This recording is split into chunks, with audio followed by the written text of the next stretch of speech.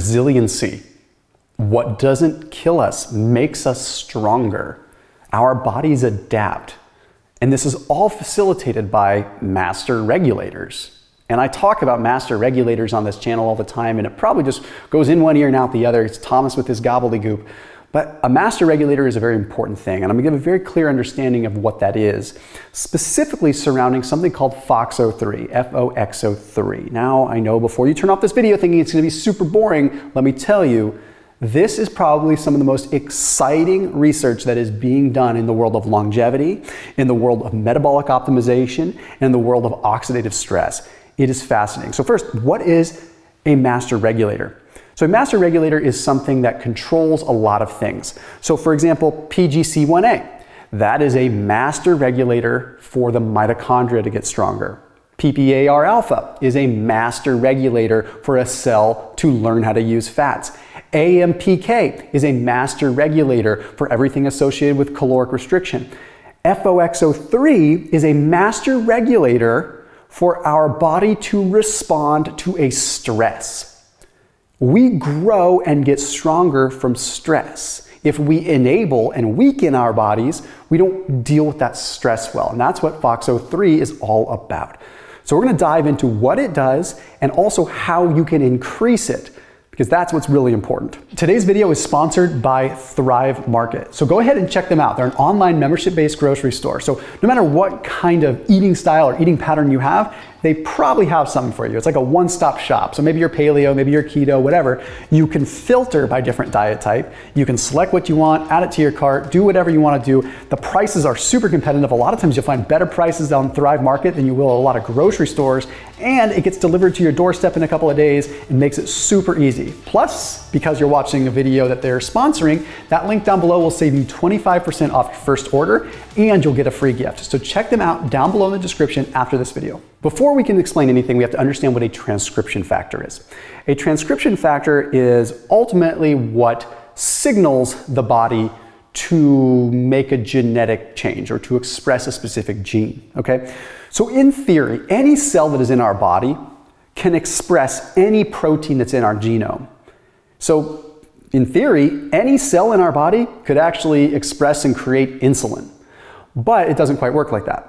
Because insulin is obviously created in our beta cells, in our pancreas, okay?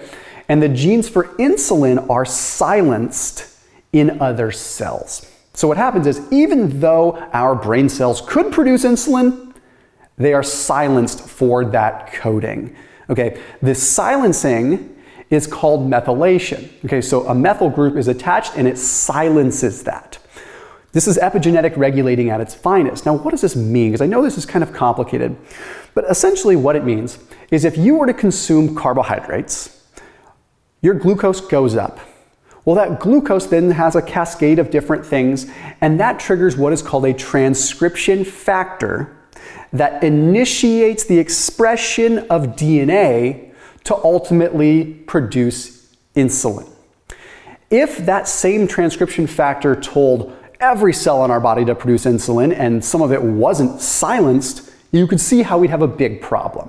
That is how we have a specific hierarchy and specific category of what cells express what. The genetic stuff is really cool. What does that have to do with FOXO3? Well, FOXO3 is the transcription factor that has to do with a stress response. Things like cold exposure, things like caloric restriction, things like oxidative stressors, they are stress to our body and they trigger FOXO3 to make changes to our genetic system, if you want to call it that, to make us stronger. If we didn't have FOXO3, we would not adapt. We would not adapt to exercise. We would not adapt to stress. You see how it's that important, right? This is a very important thing. There's a study that was published in the journal Cells that found that FOXO3 is imperative because it comes into play with caloric restriction, it comes into play with oxidative stress, with hypoxia when we're short on oxygen, even with DNA damage. So let's expand a little bit more. One thing we need to know is that insulin is a main inhibitor of FOXO3. Does that mean you should never spike your insulin, you should never eat a carbohydrate? No, it's just important for us to understand because in our society we have a problem with chronically high levels of insulin.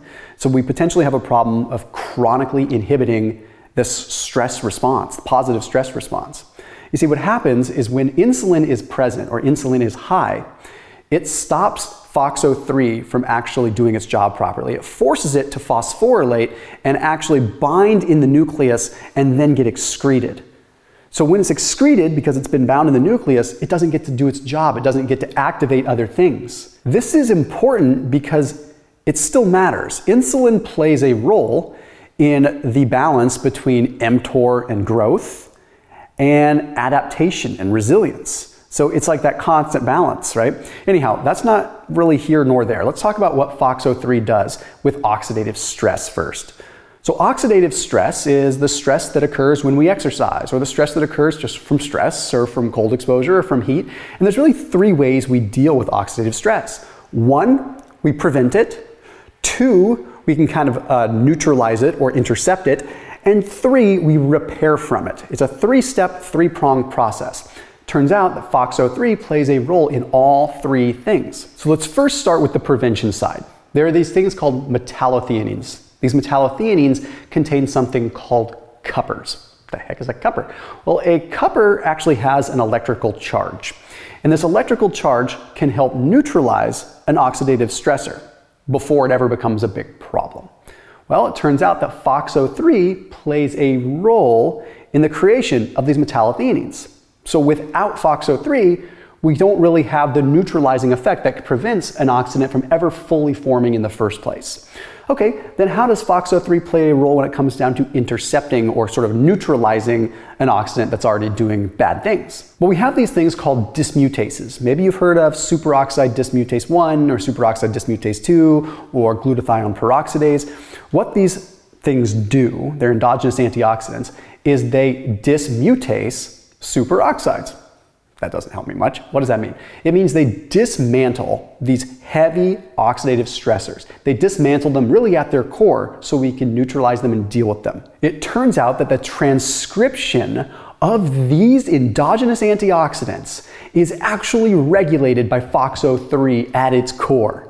So FOXO3 actually helps us produce and transcribe and create and express these endogenous antioxidants. There was a study that was published in the journal IUBMB Life that demonstrated that FOXO3 was the most potent stimulator of endogenous antioxidants. The most potent stimulator.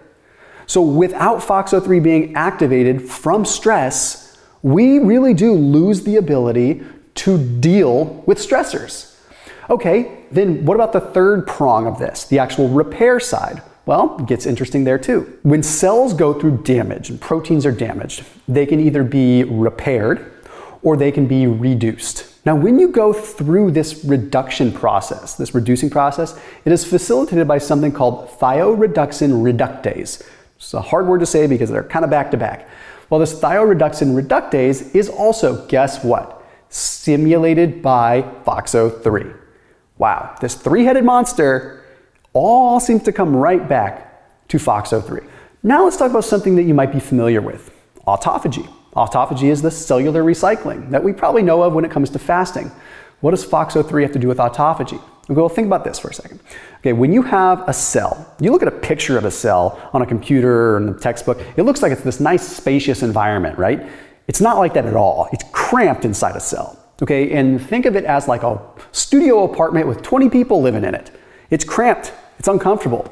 And then what happens is as like decrepit cells start to form and proteins start to form, there's no room for these components. There's no room for proteins that are just not supposed to be there. So now you have 40 people in this studio apartment. You need to induce autophagy to get rid of the people that are taking up the wasted space in the apartment and kick them out.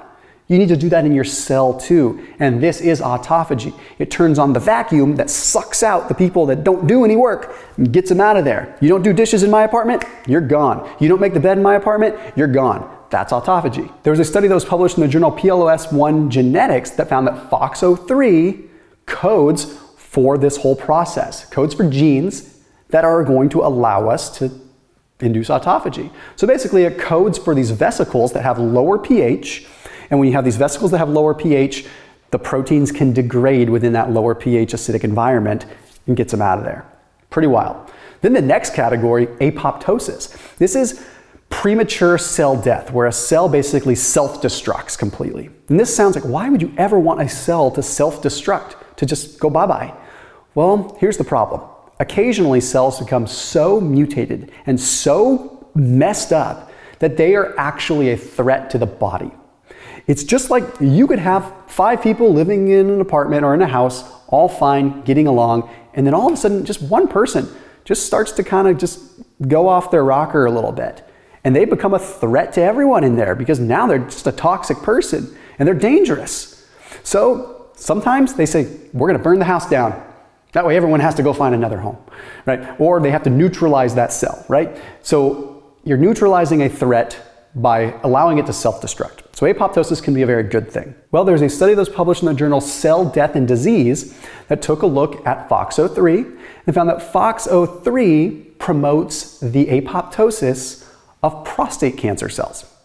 Okay? And it's starting to be investigated in terms of other cancers. It's too soon to say entirely, but they're even looking at it from a pharmaceutical side of things. How could we use this in a really positive way? Very good news there. So then we rope it all together. We look at the longevity piece because everything that I've talked about has been mechanistic.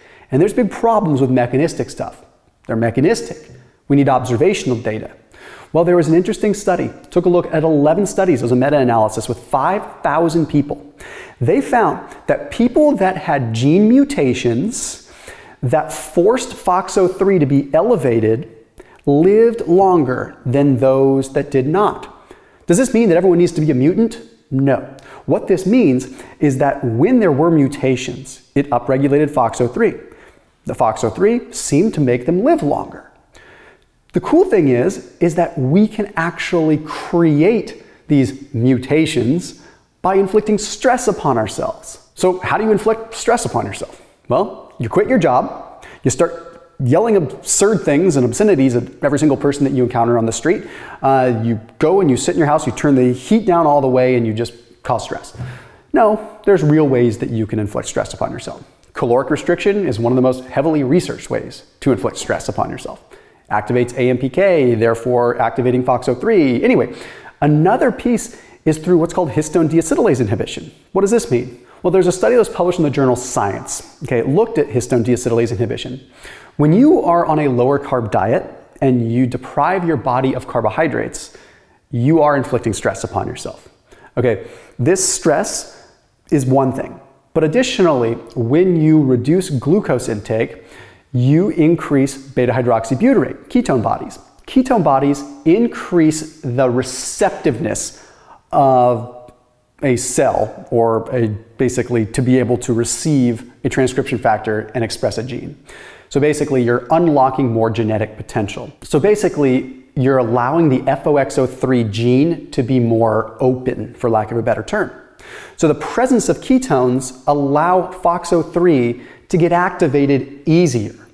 It doesn't mean you need to do keto, but it means that periodic times of low carb actually might have FOXO3 effects, benefits. That's a very good thing. Let's talk about a few other things that you can do. Cold exposure, okay, by creating uncoupling proteins and by creating the oxidative stress that comes with that. You upregulate, you increase that transcription factor FOXO3, you increase that whole process, okay? Additionally, sauna, high heat exposure. Endurance exercise, also very powerful. Fasting, also very, very powerful. Okay? Going to high altitude and living in a hypoxic environment or a hypoxic way where you're starving your body of oxygen occasionally, it forces an adaptation. So living at altitude, everyone should just move to the mountains. Actually, please don't. I live in the mountains and I like my peace and serenity there. But reality is, going up to the mountains helps you.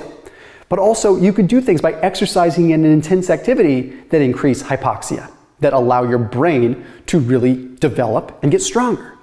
So I know this has been a long-winded way of saying stress yourself out, but stop viewing stress as a bad thing. Because as Angela Duckworth had said, from a psychology standpoint, it's our perception of stress that really causes the damage, not the stress itself. I'll see you tomorrow.